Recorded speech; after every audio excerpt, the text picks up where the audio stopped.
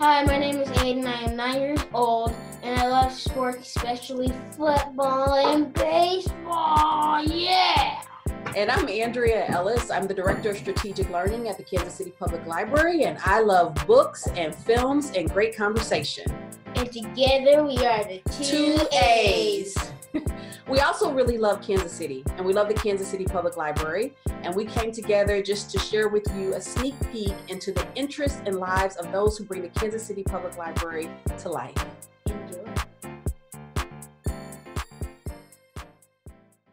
Hi, I'm Aiden, and this is my mom, and today we're going to be asking you a few questions, so let's get cooking! All right. What work did the 10-year-old Jim want to do? I either wanted to be a Major League Baseball player, because we used to play wiffle ball in the backyard of my house with the neighbors. I bet we played 8 hours a day in the summer. If we weren't playing baseball, we were playing Star Wars, and we were riding around on our bikes, and I thought, gosh, it would be great to be a pilot. So, what do you like or love about Kansas City? what I've always loved about Kansas City is the mix of things and the mix of people. It's always been a place, no matter where I've gone in the world, you could find, many of those things here in Kansas City. And the other thing I think I like about Kansas City is it's pretty laid back.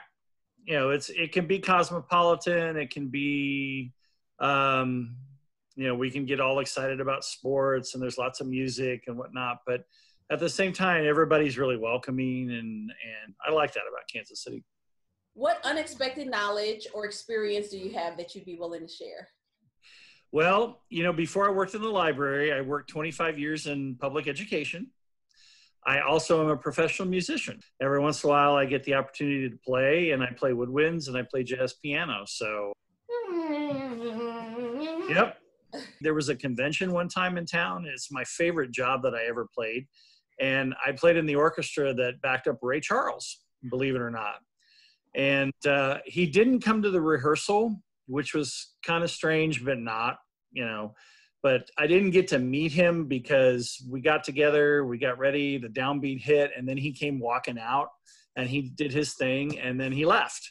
Yeah. Those have been some pretty heady times when I got to do things like that.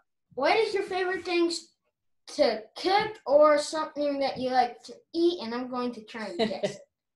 Okay.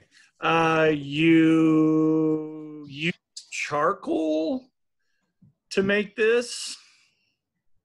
You can ask questions. What's a charcoal? What's charcoal? You use a grill, a charcoal grill. A kebab, a burger, a hot dog. There you go, a burger. You guessed it on one. He figured that if I go through all of them, I'll get it. Kebabs are good, though. Kebabs are really good. Tell us about a song that had an impact on your life. A song? A song. Probably the most important song is a song that my wife and I chose for our wedding. It's a song that's, the title is More. There's a version that the Count Basie Orchestra does with Frank Sinatra, and that was my song for my wife and I at our wedding. How does it go? It goes, more than the greatest love the world has known. And so Aiden's checking out on that one. Right. That one didn't capture your... I'm not supposed to know everything. So our last question is, what question would you ask our next guest? Being a musician, I'm always interested in what kind of music they listen to. Sometimes people look at me and they say, well, what kind of music do you listen to? And they think, oh, he probably listens to classical music, that kind of thing. And then when they hear that I listen to everything from hip hop to world music to whatever, they go, really? You listen to that stuff? I think it also is a pleasant surprise when you find out what people are interested in and what they listen to, and it connects you to them better. So yeah, I would be interested in what people are, what music they're listening to. Two A's signing out.